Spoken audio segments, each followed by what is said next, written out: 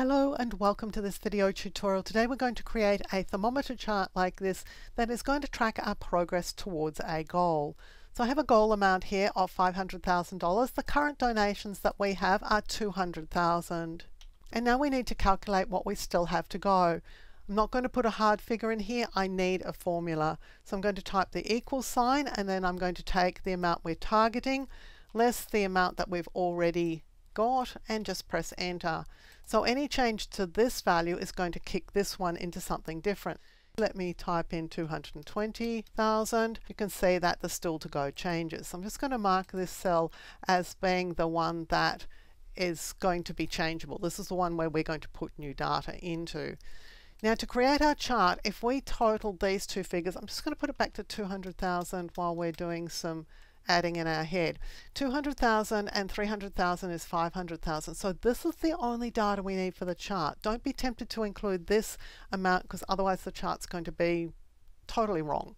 So we just want the current donations and how much we still have to go. We're going up here to the insert option. We're going across here to insert column or bar chart.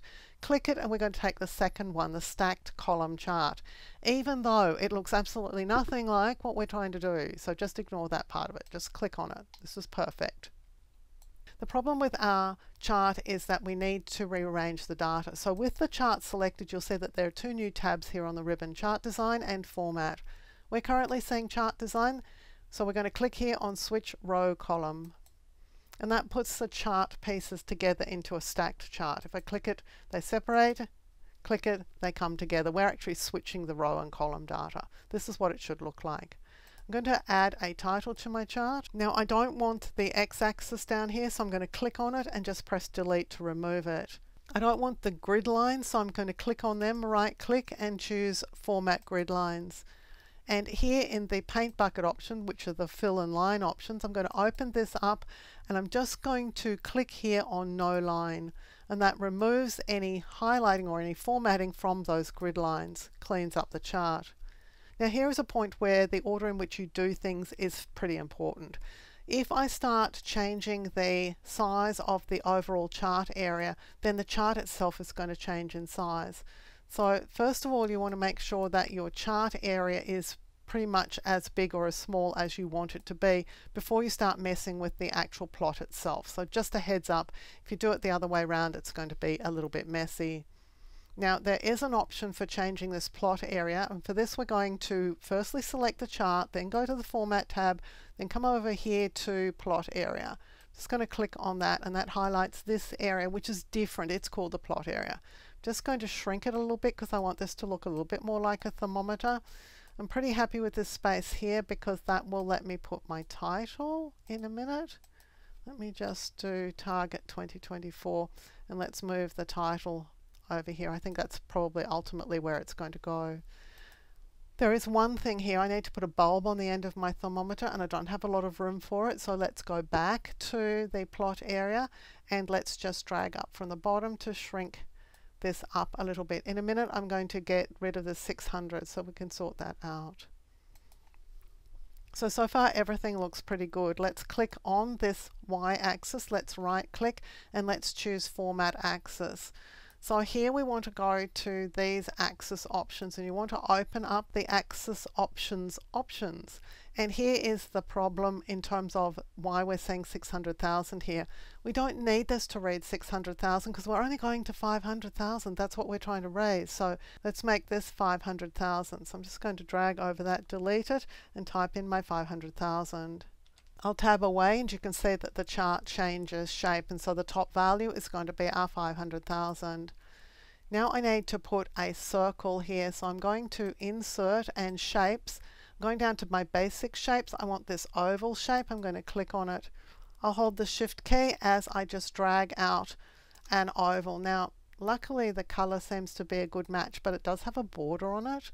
So with this shape selected, I'm going up here to Shape Outline and I'm going to choose No Outline. So that's removing the outline. But let's also just set the color that we're going to be using because we need these colors to be the same. So I'm going to Shape Fill and we're going to use this color here. So it's blue, accent 5, darker 25%. It's the one on the right hand side of the dialog, 2 from the bottom. So that's the one we're using there. Now, it's going to help us if we plan to have a background here to put in a background right now. So I'm just selecting on the chart. I'm going up to the Format tab and I'm going to fill the shape with a color. Now, thinking probably I'm going to use black, which is going to throw the text out. So that's not a problem. We're just going to come back over to the text here, select it, go to text fill, and we'll make it white. And ditto here, we're just going to make our text fill white so we can see the text. Now the only thing we need to fix up now is the chart itself, and what I want to do is to make this area white. So I'm just clicking on it. You can see that I can actually click on just this area. I'm going to right click and I'm going to choose fill. I'm just going to make this white. Now this I want to be gradient filled, so I'm going to click on it, I'm going to right click and I'm going to come to the fill options and I'm going to choose gradient and I'm going to choose more gradients because that's going to open this format data series dialog. I could have got here as well by just right clicking this and choosing format data series because we want this fill and line and we want the fill area. And here we want a gradient fill. Now the gradient fill, you would be very, very lucky if it worked perfectly. In fact, it's not going to work perfectly, so that's fine. We're just going to fix it up. What we're going to do is firstly go and have a look at the type of gradient. Well, this is a radial. We want a linear because we want a line across here. The direction, I want to choose one that has light at the top and dark at the bottom. So this is a good option, linear down. Now I have some gradient stops here, and which order these gradient stops are in is going to depend on what angle you have set. So don't worry about it, provided you've got light at the top and dark at the bottom. Whatever stops you've got here, you're just going to work with what you've got. You're going to take the lightest one first of all. So we're just going to click on this one and then we can choose the color, and we want the same white as up here. So I'm just going to go and make that white. And we don't want the one in the middle, so we're just going to remove it. And then we want the one at the end, the darkest one, and we're going to fill that with the color that we decided we were going to use, which is this blue accent 5 darker 25%. Okay, now this is what our gradient looks like. It right now is from blue to white, but we want to get more blue than white, so we're just going to drag this.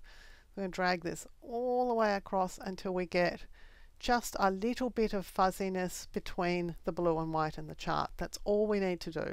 Close it down. Now ultimately, if you want something that looks better than just a box around your chart, let's see how we could do that. I'm going to right click this and I'm going to format chart area. I'm going to remove the fill. So I could do it the same way by just selecting on the chart, going up here to format and shape fill and do no fill at all. Now we can't see anything in the chart, but that's just fine. But we do have an outline. I want to get rid of that too, so I'm going to select over it. I'm going up here to format, shape outline. I'm going to remove that as well. So now the chart is pretty near invisible over our data. That's just fine. We're going to go up here to insert and shapes, and this time we're going to choose a rounded rectangle. So there's one here in the flowchart options, and there's one here in the rectangles. I'm just going to choose this one from rectangles. I'm going to drag out a rounded rectangle. At the moment it's on top of the chart, and images and charts are stacked in layers in Excel, and so they're above all the data on the worksheet, but this is above the chart as well. So I'm going to right click it and I'm going to choose send to back, and I'm going to choose send to back, and that's going to send it behind everything. So now all I need to do is to worry about the color of this shape. It has the chart over the top, and so we can experiment with all sorts of colors here. We can even make our own colors. So I'm going to go here. We could use a hot red. We could use any of the colors that are available here. We can also go to more fill colors, and you can get access to colors here or through this particular picker. So you could choose any color that you like. Of course, you might need to change your type. You might need to make it a different color if it can't be easily seen over the color that you've chosen. I just think this color looks awful. So let's go back and get something is more like the black that we were using before, but this time you can see that our chart actually has round edges around it. It's just because it has a rectangle behind it that is round edged. The only thing that we need to concern ourselves with now is that the chart and the shape are different. They're two separate objects. So we're going here to the Home tab of the ribbon. We're going across here to Find and Select. You're going to click that and you're going to choose Select Objects. And now just make a big selection across both of these. And you should have two sets of handles. You're going to right click and you're going to choose Group, Group. So this groups the chart and its background together so that you can drag them around your worksheet to wherever it is that you want them to be. Let's check our chart. We've just had a major donation. So somebody just gave us $150,000. Let's type 350,000, which is the new level of our donations. When we select that, you can see that the still to go area of the chart has become much smaller. The amount that we already have is much bigger. If you like carefully researched content like this, clearly presented in a step-by-step format so that you can get great results every time, then you'll love my other YouTube videos. So give this video a thumbs up and click to subscribe to the channel. And on the screen now, you'll see a video that I've handpicked for you to watch next.